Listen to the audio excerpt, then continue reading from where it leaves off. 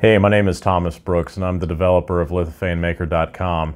You see in front of me here the Palette 2 Pro, and in this video I'm going to review the Palette 2 Pro all the way from unboxing it to printing out the items that you see in front of me here, including this special item, which is a palette of a different type. This will be the color palette for the full color lithophane design tool that I'll put on LithophaneMaker.com.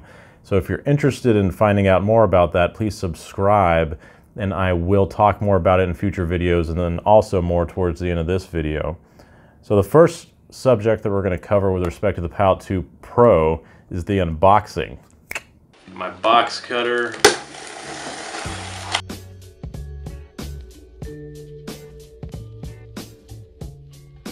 We have a manual. And then we have the palette on the very top, surprisingly heavy. We have boxes inside of the box, power adapters, power cable, sticker, another sticker, cutter blades, Velcro stickies, thumb screws, Velcro attached thing, an SD card, an extruder idler, board, pin looking things, I have no idea what those are, another board, a screwdriver, set of PTFE tube, got the stand, setup time. So here you can see my Palette 2 chilling on my table. From the outside you can see the ports for the filament going in down here at the bottom. There are 4 of them. You've got an LCD screen and you've got the PTFE tube coming out. It's really easy to take off the cover to the palette. It's magnetic, you just pop it out. Inside of the palette there are 4 extruders at the bottom that guide each one of your different filament types into the splice core. The splice core and just about everything in the palette can be taken off easily by turning this thumb screw right here. And you can see what's inside of the splice core. This is clearly a heating element that melts the 2 filaments together, and it's easy to put back in. After filaments are spliced together, they're pushed up with this extruder here into the buffer zone. And the buffer zone keeps track of how much filament you have extruded, and it also gives you some buffer so that you can splice at the same time as filament is pulled into your printer. At the top here you have the PTFE tube that connects the printer to the palette. This PTFE tube goes directly to the extruder gear on your 3D printer. Now it's very easy to put the cover back on. Voila! Now it's ready to use again to 3D print. So after I finished setting up the Palette 2 Pro, I went about printing their test prints, which you can see right here. It's the Mosaic Manufacturing symbol. I started out with this beauty, and you can see that I ran into some pretty serious problems, massive under extrusion, you might say. I'd been dealing with this for a while on my CR10S. I decided to just go ahead and upgrade, and I installed a new E3D V6 hot end as well as a Bondtech BMG extruder, and that really improved the print quality that I'm getting out of my CR10S, so I have to recommend it. After I did that, I started getting prints that were significantly better. This was the next thing that I printed with the Palette 2 Pro, is again their test piece. I wasn't getting the kind of bed adhesion that I wanted, so I went ahead and upgraded my capacitive sensor to an inductive sensor, which has better repeatability. So then I printed this guy again, which is basically the same quality on the front, but you can see a very good first layer. Something else you should notice about these is if you look at it from the side, you can see that there's a lot of separation between the layers. So this is a very simple test print. There's a lot of room for error that they've built into it, the way that it's been designed. But after printing this, I was pretty confident, I felt good. So I decided to do something a little bit more difficult, which was apparently bad, because I ended up with these rainbow unicorns over here. My daughter liked them anyways, so much that she played with them enough to break off one of their legs each. But anyway, you can see that they're a total disaster. I didn't get the layers correct at all. The colors are supposed to be divided out in a logical fashion, more like these over here, and it's just kind of a hodgepodge of randomness. And the reason for that is my pings and my pongs. The ping is the amount that your 3D printer extrudes divided by the amount that the palette is expecting it to extrude. The pong is the amount of filament that the palette 2 pushes through it divided by the amount of filament that the software expects the palette 2 to push through it. So with these guys I had pings of about 95%, which means basically that my E-steps were not yet calibrated.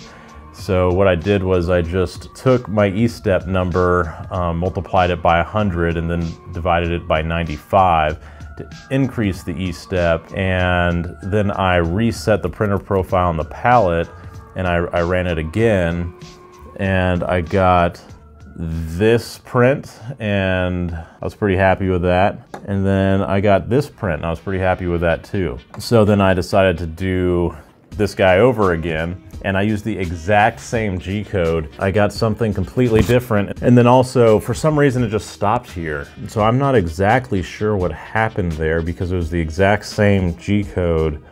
It was the exact same file. The only thing I did was change the firmware of my printer and change the printer profile in here. So after dealing with these unicorns over here, I decided to just go straight easy mode because these unicorns are actually a fairly difficult print. The difficulty in printing with a palette is proportional to the number of splices it has to make. What you want to make it easy is a short print with few splices per layer. And that is what Mr. Lizardman is over here. The full color lithophane prints are actually going to be easier because they're going to be so short. You're only going to have like 4 or 5 layers with 4 colors in them, so that would be 20 splices-ish. But I'm pretty happy with how it turned out. You can take a look at him. He's orange and blue and white. The colors are very well separated as you would like. Something that is glaringly obvious when you see these prints are the purge blocks. So, I mean, here's my 3-legged unicorn, and here's my other 3-legged unicorn. They're significantly smaller than the purge block required to make them. So this thing is monstrous and takes a lot of filament. There are things that are being done to fix that that haven't yet been implemented in the slicers that I'm using.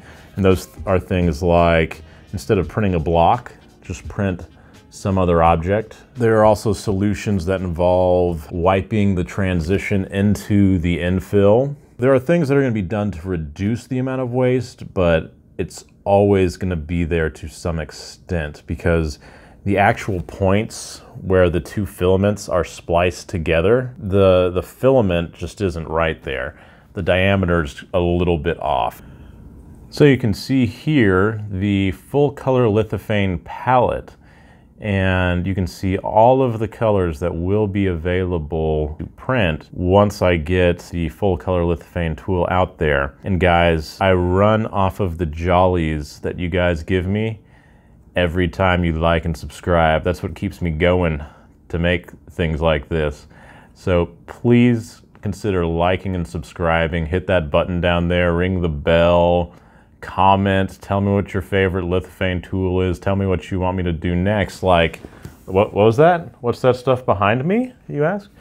Well, that first item is a lithophane lamp with a Lord of the Rings theme to it. The next thing is a lithophane light box of the Avengers. And then we have a Minas Tirith lamp, which I made. And then finally we have a bust of myself.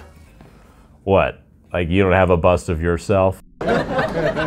Maybe you just want to make a bust of your parents or a significant other. Then leave in the comments that you would like to see a tutorial on how to make that bust. So in summary, it took me about 15 hours to get to this point where it's working this well, including the upgrades that I made to my CR10S. This cost $700. This is the Palette 2 Pro. Now there's also just a regular Palette 2. It's definitely possible to print really cool stuff with even just the palette too at $500. So I know I've thrown a lot at you here, but the most important thing to remember is that I run off of the jollies I get whenever I open up that YouTube Studio app and it says, one more subscriber. It's amazing, and you're amazing, and you could be that amazing that happens.